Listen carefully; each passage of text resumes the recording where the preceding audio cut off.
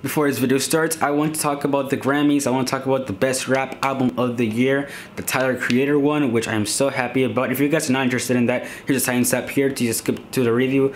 But yeah, anyway, I'm happy that Tyler Creator won best rap album of the year with Igor. I actually was a little bit scared and worried that he wasn't gonna win. That was probably gonna be 21 Savage or J. Cole or Meek Mill, I think it was in the list. But yeah, I thought one of them were gonna win because I know that Tyler isn't necessarily the most mainstream artist out there of like a rapper. But yeah, even though the album was miscategorized, I still applaud him because I loved Igor. I enjoyed every single song there. It was just so good. So congrats to, for Tyler. But I also want to talk about his thoughts on winning the Grammy Awards, which he communicated with the press. And he said that at the same time he feels like it's a backhand compliment, and also that he feels like he's just really happy. But I like that he says that just because I'm a rapper and I'm categorized as a rapper, they think that my new album is all about rap, but it isn't. It's actually kind of pop. I actually had to 100% agree with that, because the album actually, even though it does have like genre bending album, it does have some elements from pop, R&B, you know, soul, a lot of like different of these a lot of different categories. I still think that pop was the category that mostly overtook this album, but they could have like probably given it best pop album of the year, or just best album of the year in general, because it was that good. And also, if they just can't classify, just put it in that category. But anyway, I just really want to talk about Tyler's thoughts. It was just really interesting what he had to say, and I just had to 100% agree with Tyler said. So, Lil Wayne, The Funeral dropped.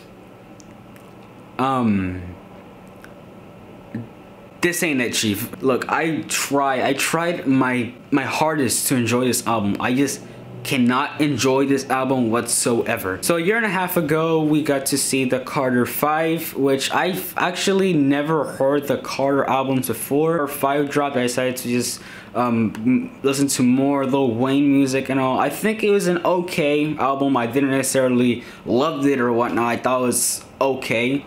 Pretty long, but just okay, to be honest. And now fast forward to The Funeral, which I don't know, man. Like, all right, I'm not gonna do this like original, like how I did with the Eminem Music to Be Murdered By, what I usually do with album reviews, with track by track. I'm gonna, since this is like a 24 track album, it's probably gonna take 20 or 30 minutes, and I don't want to necessarily waste your time. I'm gonna try to simple it down to the best and worst tracks, and tracks that I think I should just talk about here, and elements that I criticize it on. And there is a van right now just blasting reggaeton. Wow. But anyway, yeah, let's just start with it. Best tracks. So the first track, Funeral, I like the instruments, that I like the string that is playing, that piano that does like kind of sad and mellow, and his lyrics, how he's describing about a friend of him that passed away, and that even though the friend of him passed away and he was associated with the gangs, there's still gang wars going on. So even though somebody dies, there's still gonna be some other people and like associated with the gang, and that's why he says when the casket is closed and all, there's still like war is going. I enjoyed what he had to say in that track. I think it was an excellent intro from the album, and I thought it was gonna go pretty well from here, but it unfortunately wasn't. Even though the first 3 tracks are bangers, I loved Mahogany. I thought it was just Lil Wayne, just OG Lil Wayne type of thing. It was so fun. I like the rhyme, how he rhymes all those words together. It is so fun and playful, fun beat that he raps over. And Mamma Mia was a really interesting song with that melody that at first I was a little bit skeptical, because it was like haunting and all, and I was like kind of hard to bop my head into, but then Lil Wayne just comes again with that flow and destroys that beat. I just love it. And the ending, which is just slowed down and sounds dark and even more grimmier, Know You Know featuring 2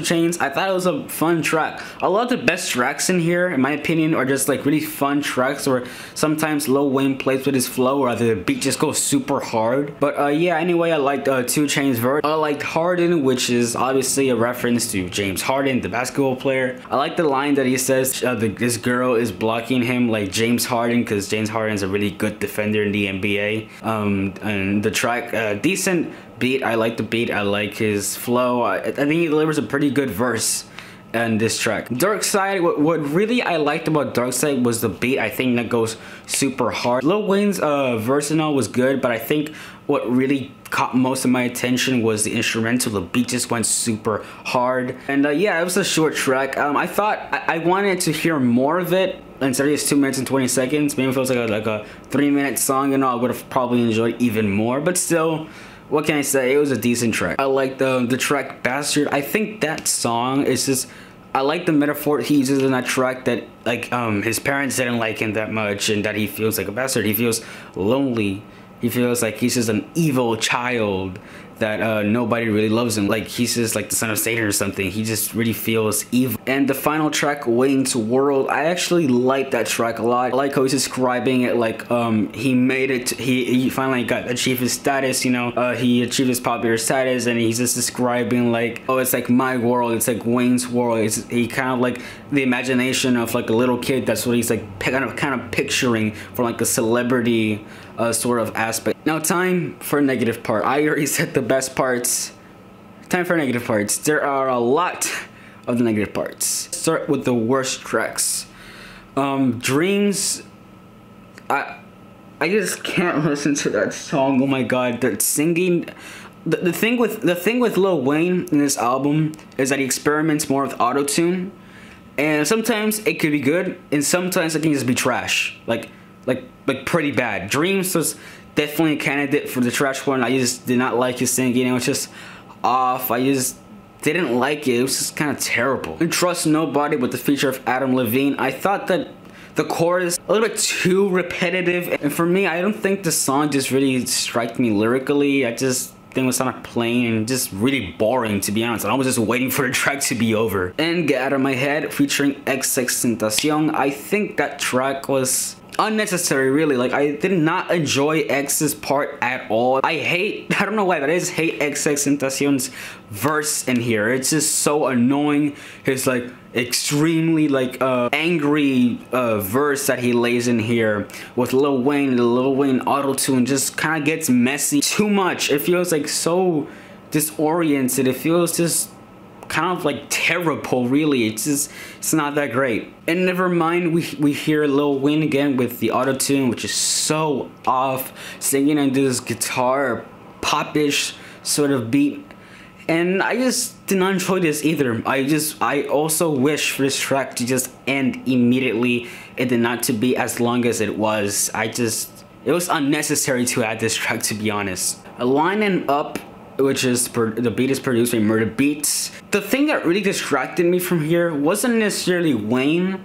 It was mostly the beat, like the beat with the sample of the that thing just really ruined the whole thing for me. I thought Wayne rapping over the beat just kind of felt weird, but I just was not focused on his lyrics that much. Even replaying this song more and more, I just still can't really enjoy the track whatsoever. I think the beat was just a little bit too distracting. So yeah, other bad things for this album was that there were so many fillers here. There's so many tracks in here that just, if they were removed, it would have been even better. And just it just feels that Wayne is trying to stretch this album even more because it's 24 tracks, and just felt like it could have been done in less than 24 tracks. In my opinion, if you just cut out the unnecessary tracks that just don't really add anything in there, like the songwriting is just kind of plain, and sometimes it could get a little bit boring at times. It just feels like it just shouldn't be there whatsoever. But yeah, also another problem that I had here was with the whole narrative thing, the funeral thing. It already gets lost in like its second song, even though I like the second song, that was catchy and all. Still, I think the narrative of a funeral and all is kind of lost throughout these 24 tracks, since it completely abandons it, even though it sometimes just says the title, just so it can stay a little bit more relevant, so they can be, oh right, the funeral thing, I forgot. Also, I want to talk about Bing James. I thought that track was okay. J-Rock delivers an okay verse. It was apparently a Kobe Bryant tribute, which also, rest in peace Kobe Bryant. I'm praying for his family and all, and just rest in peace, and also his daughter and everybody, the victims in the helicopter crash, rest in peace. But yeah, it's apparently supposed to be a Kobe Bryant tribute. It wasn't like necessarily originally going to be that. It was just apparently after his death he decided to add that. But yeah, I can understand why it's supposed to be a Kobe Bryant tribute, because he talks about the Lakers starting the pills and all that stuff. the purple and yellow ones, like feel like Lakers. And also because apparently the end of that track is a 24-minute silence, 24-second silence, and I was like, why is there just 24 seconds of silence? And the more I research in this track, it's apparently supposed to be like a moment of silence for Kobe Bryant.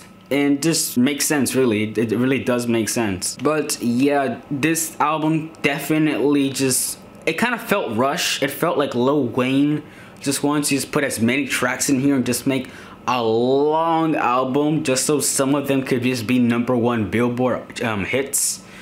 And I felt like, as I was saying, I felt like it was rushed. Not a lot of time was went into this. I mean, this was announced like, what, a few months ago or something? And I remember that the Carter 5 took years to make. Even though it wasn't necessarily anything special, I still enjoy it definitely way more than this album. Than Funeral, definitely. I think Funeral should have just been more time, more consideration, just the track listing and all, and just eliminating some tracks in here because they were just kind of fillers and just served no purpose in this album whatsoever. And I felt some tracks just didn't hit for me. Didn't really strike me as good or anything.